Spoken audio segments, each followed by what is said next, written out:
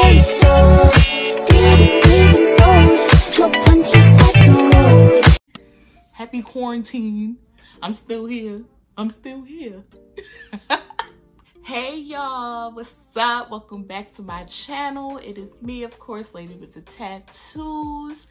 Before we get into this video, go ahead and subscribe because I'm dropping some big gems today, okay?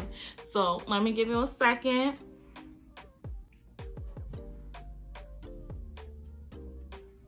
Okay, now that you are subscribed, let's get into this video. Who I am, first of all. I am 27. I'm a hairstylist here in Baltimore, Maryland. I've been a licensed cosmetologist since 2011. I've been doing hair since I was in the 5th grade. I started doing hair. By high school, I took it very serious. I went to a trade school in high school and I got my license when I graduated. And you know, the road has been bumpy throughout. Whether you're at a slow pace or your business isn't picking up, or you're a new hair student fresh out of hair school, I'm going to be sharing some tips with you that I have used along the way. Some tips that I wish I would have used like a long time ago. And you know, if you see me just occasionally looking down, it's because I'm reading my notes. All right, so my first tip that I have is do not give up and keep going. When I say it's going to get to a point where you're going to be discouraged, you're going to feel like nothing is working, you're going to feel like I'm not getting any clients, like nothing. So I just want to let you know, like, do not give up. I wish I would have had this advice a long time ago because I have given up in the past. When I tell you I've given up, like I stopped doing hair for like 2-3 years, got me a regular job. I was miserable. I knew that's not what I wanted to do. But at the time, my hair business was not going the way I wanted it to.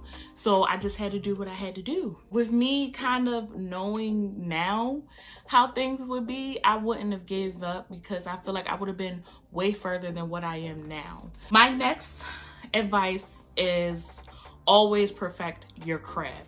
You always, like, there's always going to be new things coming out, new techniques, popular styles. You always want to educate yourself. Even if you don't have a lot of clientele or you want to try something new, go ahead and get you a model. Get you somebody, a sister, a friend, a close neighbor, like, hey, cause I'm trying to learn a hairstyle. Do you mind being a model? Like, no one's going to say no to a free hairstyle. I'm telling you, you're going to get somebody. Promote yourself on all platforms. And when I say promote yourself on all platforms, I mean Twitter, Facebook, Instagram, TikTok, YouTube, whatever is out there. Like, at first I was only using Instagram to promote my hair business, and then I realized, like, I started getting more clients using Facebook too.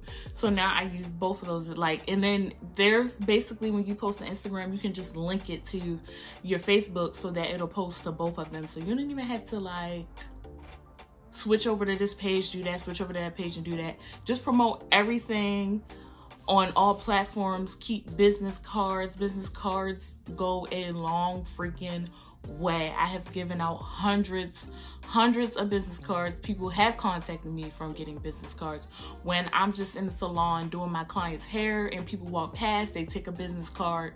Keep them in your wallet, keep them in your car, keep them nearby. You know, because like me right now, I just did my hair, and when I go to the store or something, someone's going to ask me about my hair, and then, you know, boom, a potential client, and I'm going to give them a card. So always keep cards on you, always promote. And I don't even care if you get on people's nerves from promoting. So what? They probably weren't buying anything from you anyway. They probably weren't a customer. So if they unfollow, they'll follow. Oh well, they weren't supporting you anyway. Another good thing that I did that started working for me is using hashtags underneath my pictures. So say for instance, you live in Atlanta and you braid.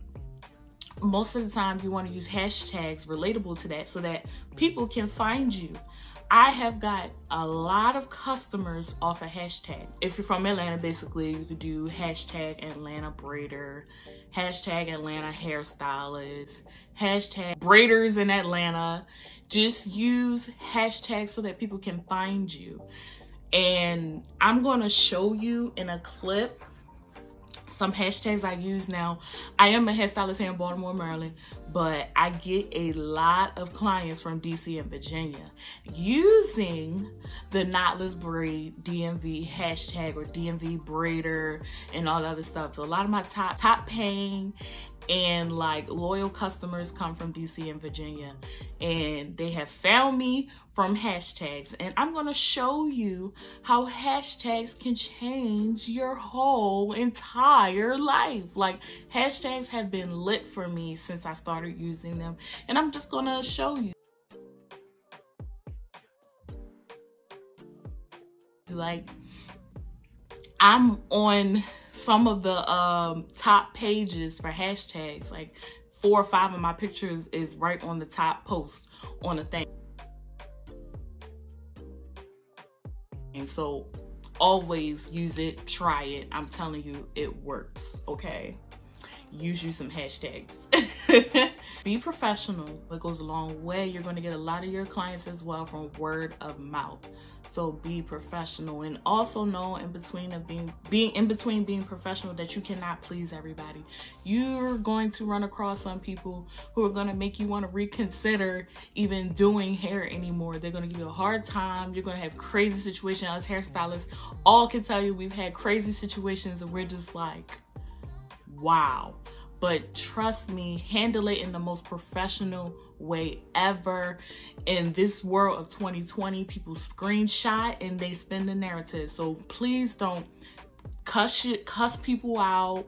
Don't do it. Do not cuss people out. Do not say crazy things, because they will screenshot it and show it to people and make it sound like you're this horrible person.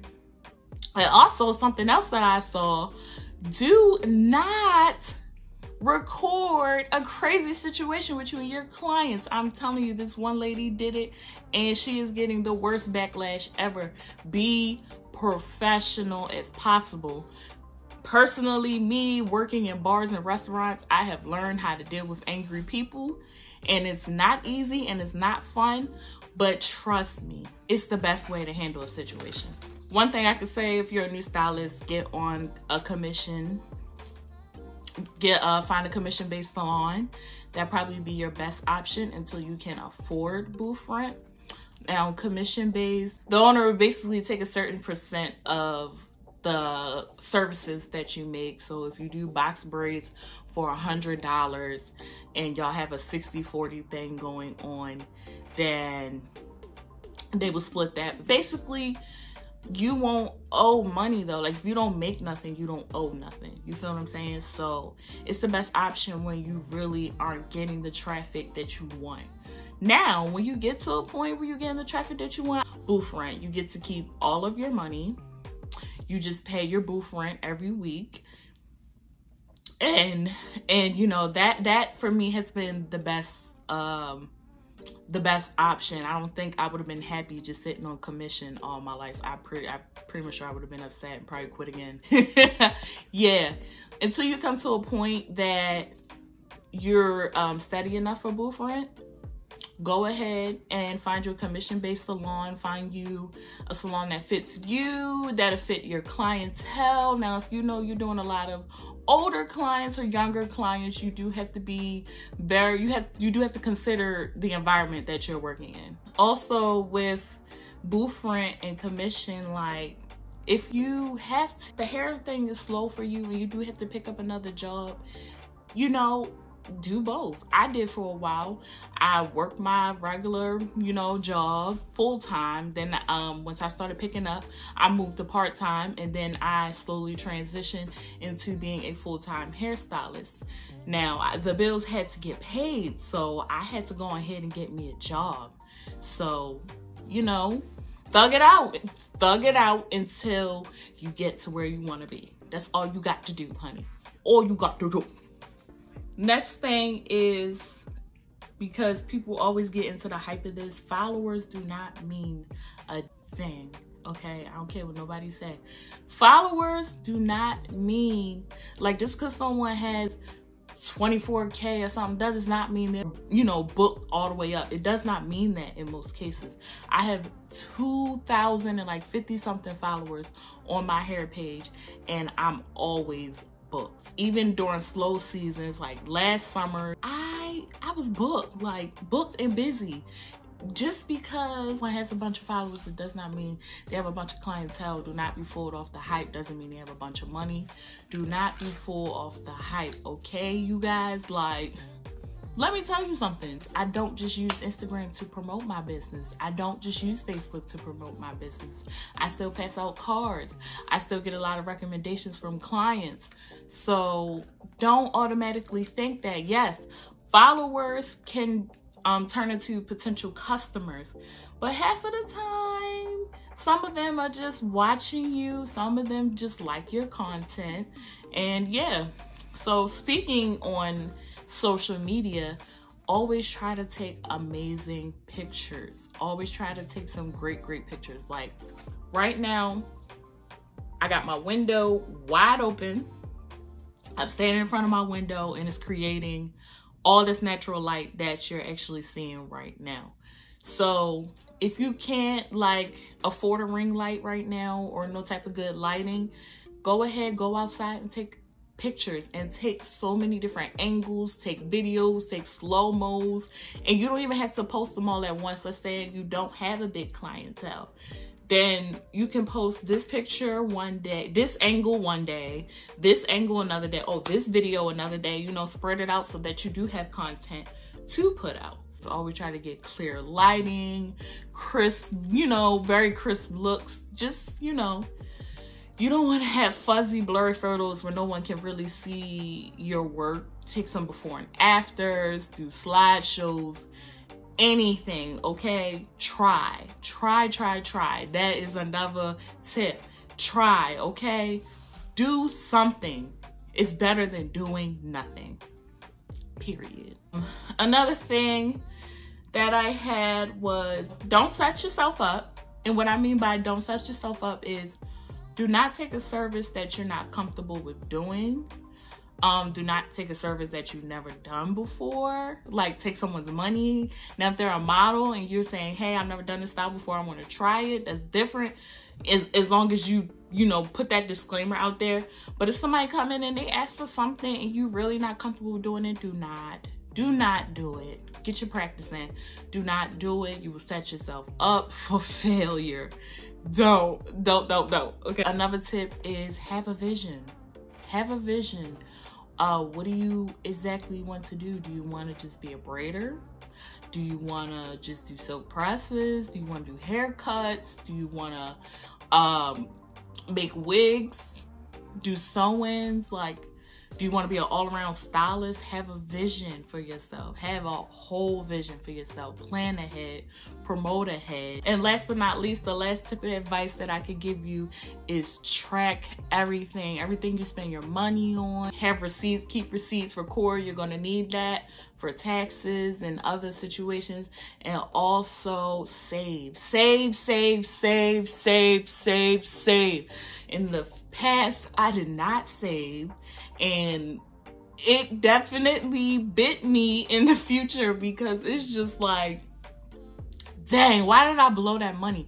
Being a hairstylist, you come across so much money so fast, but you can blow it as fast as you get it. I'm telling you, when you've had a lit little day or something like that and you leave out the salon with maybe $400 to $1,000 a day and you just think you popping and you go blow that money because you like, damn, I got a lit day tomorrow and I'm gonna make this money back.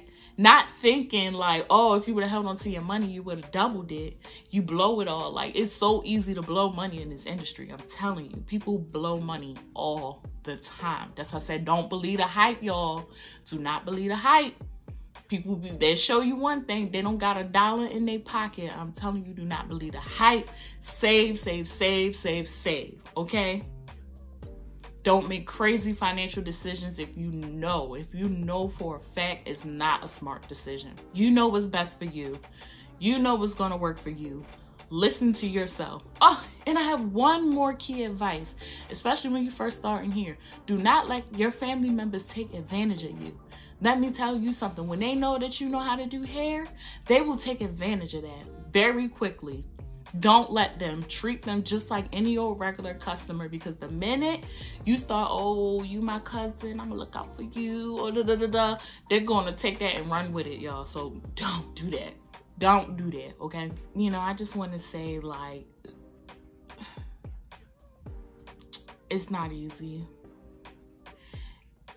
It's not easy. It doesn't happen overnight.